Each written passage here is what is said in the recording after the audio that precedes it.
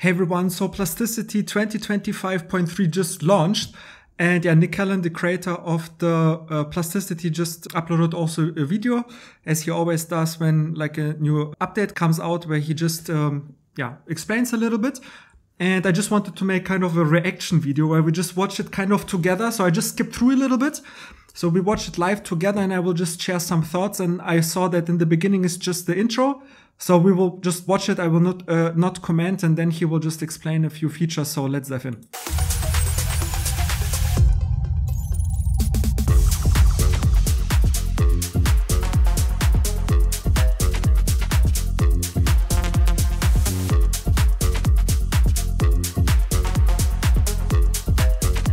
This one will be a big one, live symmetry.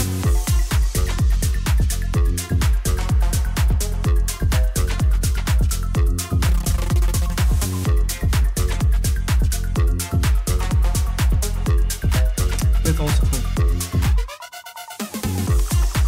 That's two.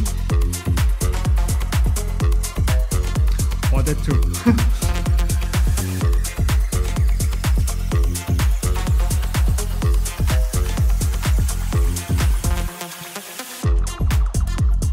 So let's see. Hey everybody, Plasticity 2025.3 is here. There's a few killer new features that I'm really excited to share with you today. Okay. So let me get started by looking at the new instance functionality. Well, let's make it like. So what is an instance? An instance is a virtual copy of an object that is linked to the original. So there's a couple new commands.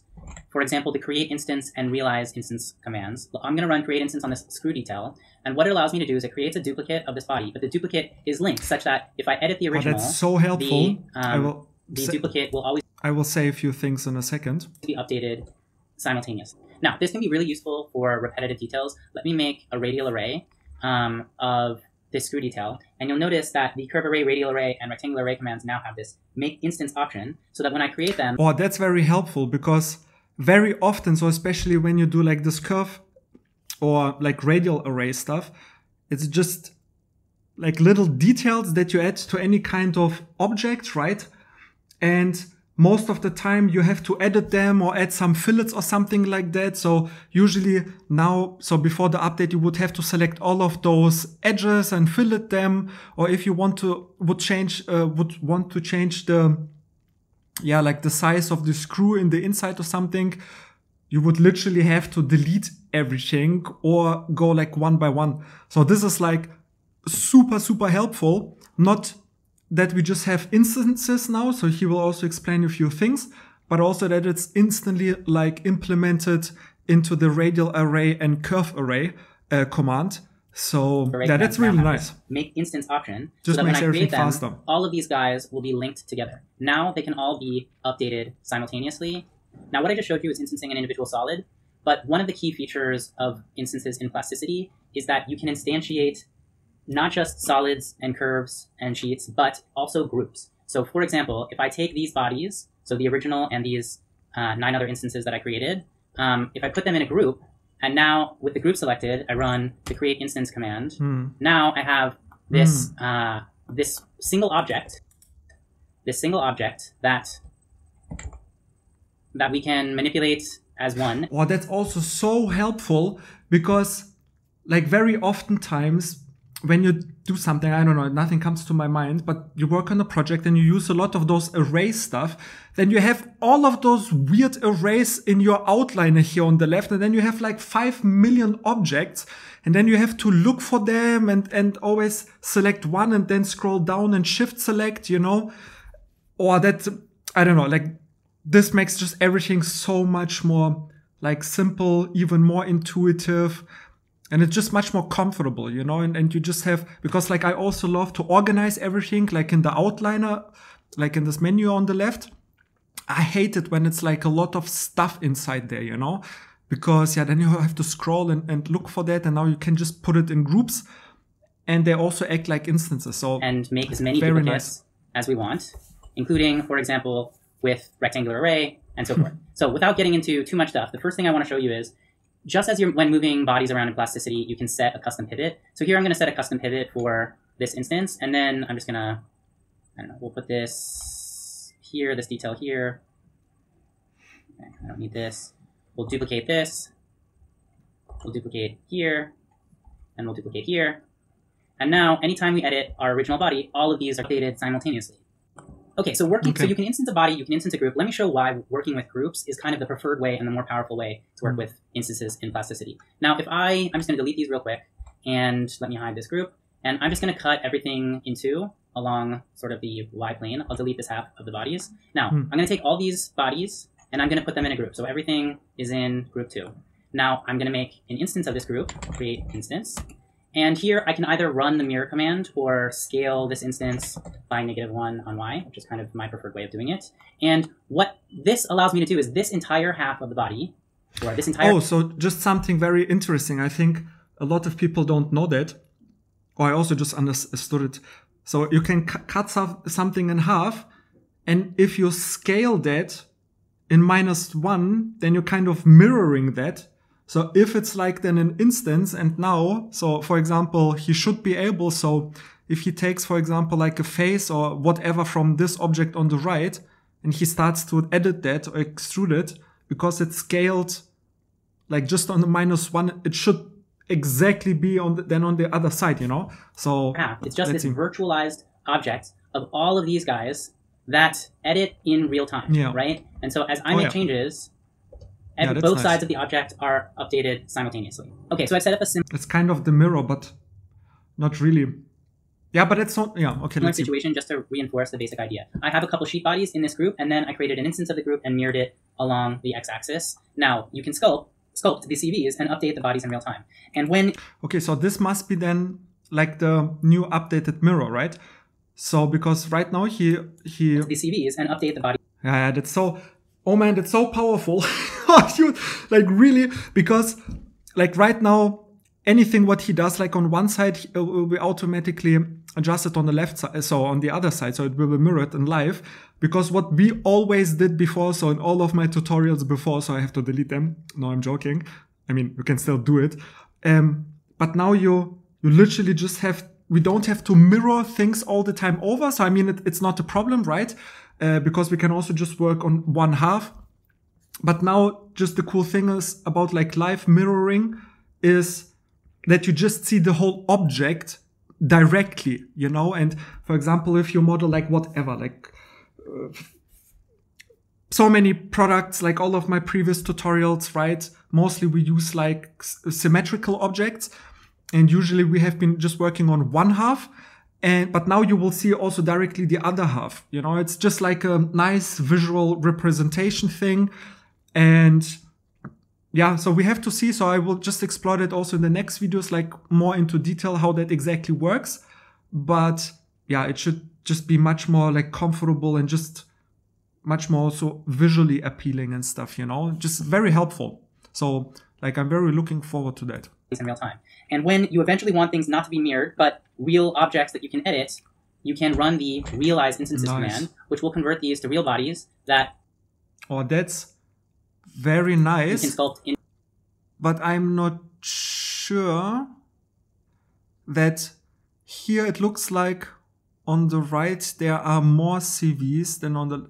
But okay, it's maybe because of the perspective. So I think that when you realize those instances, that those will be exactly the same as like the original ones. But that's nice, you know, because that would be also like my questions. Like, what if we want to start, for example, in the beginning work like symmetrical, or for example, you want to build like a spaceship, right? Or like a helmet, mask design, whatever. And you want to first start with to build it symmetrical, right? So you get this main form and shape symmetrical.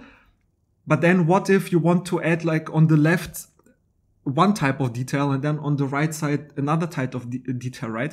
So this also fixes that. So you just build what you want with the symmetrical mirror thing. And then when you're finished, when you're happy with that, then you can just realize the instance. And then you have the original geometry. So super nice, you know? Independently, and of course, I don't know, loft, for example. If you were making a beautiful car body and I had a little bit more talent, you would see that now.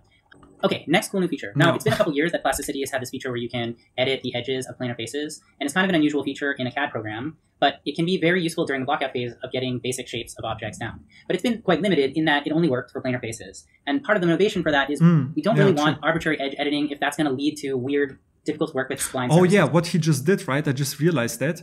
So he just... Okay, next cool new feature. Now, it's been a couple years that Plasticity has had this feature where you can edit the edges of planar faces, and it's kind of an unusual feature in a CAD program, but it can be... Exactly. So this is pretty much like polygonal modeling, where you can just select like an edge and then play with it around. And that was possible with Plasticity. But very useful during the blockout phase of getting basic shapes of objects down. But it's been quite limited. But exactly, it was always working like with very basic, like straight, like edges and shapes. So it only worked for planar faces. And part of the motivation for that is we don't really want arbitrary edge editing if that's going to lead to weird, difficult to work with spline surfaces. We want to try and preserve analytic surfaces to the extent possible. So we've introduced a new feature which allows working with conical surfaces and cylindrical surfaces and so forth. Any kind of circular edge can now be transformed, and you can use that in ways to create, cool new blockouts of shapes. This is also an alternative to using the draft command when you're working with conical or cylindrical faces. And yeah, this can be very cool and used in creative ways to really dial in shapes, and adds a lot of flexibility to the direct editing capabilities of Plasticity. So now that we have Okay, so the thing is, I never used that. I never used it because I'm not like a concept artist in Plasticity, right? But I know a lot of guys like that using that in that form. I'm like more precision and surface modeling and like products and stuff. But still, this is like very nice when you do like specifically direct modeling. So it's like very different from what I teach in all of my courses and tutorials. I do surface modeling, right? So direct modeling is like very different, but like especially for like concepting, that's super powerful, especially when it comes like to all this sci-fi mech robots design. And because this is the beauty usually of polygon modeling, when you can form like directly the polygons and it's just much more fluid kind of. And CAD is usually not that fluid at all, right? It's like very precision and like not so creative kind of, I would say, But now with this kind of, if you can now adjust here the circular shapes, you can drag the faces and edges. So especially for you, if you're interested in all this kind of concept, sci-fi, like whatever, that could help you a lot. Beautiful art showcasing my incredible 3D modeling skills. I'm going to show another awesome new feature that took a hell of a long time to implement. So what Plasticity now has the ability to share documents on the web. So it is disabled by default because we want users to not accidentally leak intellectual property or whatever. So if you go into the preferences of Plasticity and you go into web publishing, you can turn it on or off. It's off by default, like I said. And then once it's on, you can run the publish to Plasticity share command. That's so nice. You'll get a little warning about how much data it is. Because this is the web, it is important to try and keep document sizes small so they download quickly and on mobile. Okay, so I am comfortable publishing this, and I click yes. And a few seconds later, the document opens up in the Plasticity web viewer. So I'm in Safari right now. And basically the whole state of my viewport has been uploaded to the web. This is a cryptographically randomly generated URL with 256 bits of entropy. And so these URLs are basically unguessable. Yeah, and so you can, but they're not password protected. You can share them with people, and it's hard for people to discover them. But what's cool is this is almost the entire viewer experience of Plasticity. You can, we're looking at a web browser right now. You can change the matte cap. You can turn on and off edges. We can look at zebra stripes. Kind of doesn't make sense for a model like this. All sorts of functionality. We can do a draft analysis, for example. We can do these kind of isolines and so on and so forth. So it's really cool. I think this will be really fun to share with. For you to show off. Yeah, so look, the thing is, this is so amazing, and it was already available kind of in beta, so we knew that already, and I also tried that and used that, but not so much. But the amazing thing is, it works so fast, and also you can just share like a whole car model with thousands of details with this link, and you can just copy and paste that and show that someone. And it almost immediately loads that completely with all of the details and everything, and you can rotate and look around. And that's so powerful. So first of all, so especially if you're kind of a freelancer or doing some kind of professional work with that, right? You can just send it to clients and they can just check it out on their own, and you don't have to record videos. You don't have to do, I don't know, like, Google Meeting with screen share and all that garbage. You know, you can just share the link so they can just check that out. Do they like it? Then okay, then you continue with the work that you have to do. If not, they can also instantly say that, can also make on their own screenshots and maybe add like some notes or something. Oh, that's so nice. But also how I will use that. So I just had too much stuff to do, but I have like all of those courses, right? Like helmet, car, the motorcycle, power tools, right? So I have implemented the 3D version on my website, but now I can just publish the link, so everyone who's like, for example, interested in the course can just check out the original model from the course. So, you know, it's super nice, super helpful, and it just works so fast. So you can try that. Just copy this link, right? So you have to use the command publish to web. And you just open it and it just instantly works. And this is the most amazing thing about like Nikita and Plasticity. Like everything what he is doing, it just works. You know, it's I don't know. Like everything just all the time just works as it should. Everything is extremely fast. So I think he's like super perfectionistic and like very high skilled, like technical. And I don't know, because there are like so many other software there.